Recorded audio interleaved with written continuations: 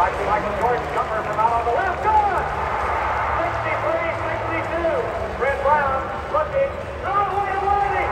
35. The Tar Heels are going to win the national championship. How about them Heels? They are the national champions. Ladies and gentlemen, Carolina basketball is honored to welcome right dead center court to Chapel Hill, members of the 1982 National Championship basketball team. Led by coaches Dean Smith, Bill Guthridge, Roy Williams, and Eddie Fogler, undoubtedly, this is one of the greatest teams in college basketball history.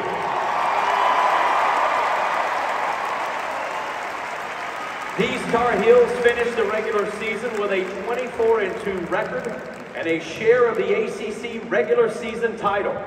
Carolina then topped number 3 Virginia to win a second consecutive ACC tournament championship.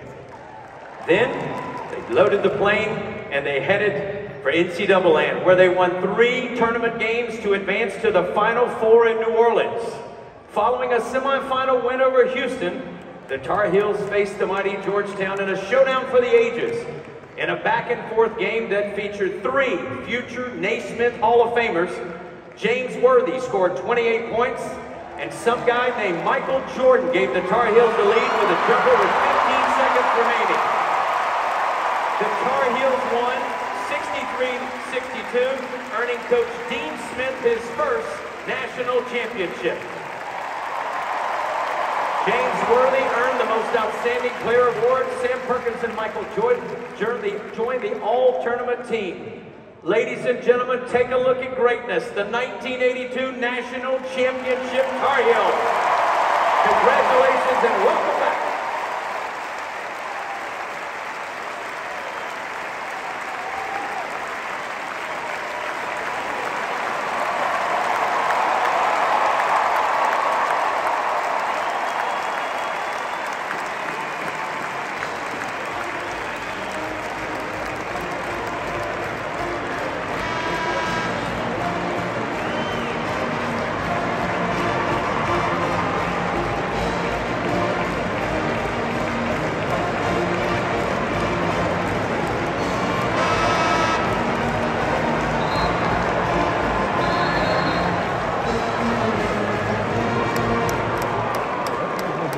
Number 21, Ebenezer Dewan at the line for the Wolfpack.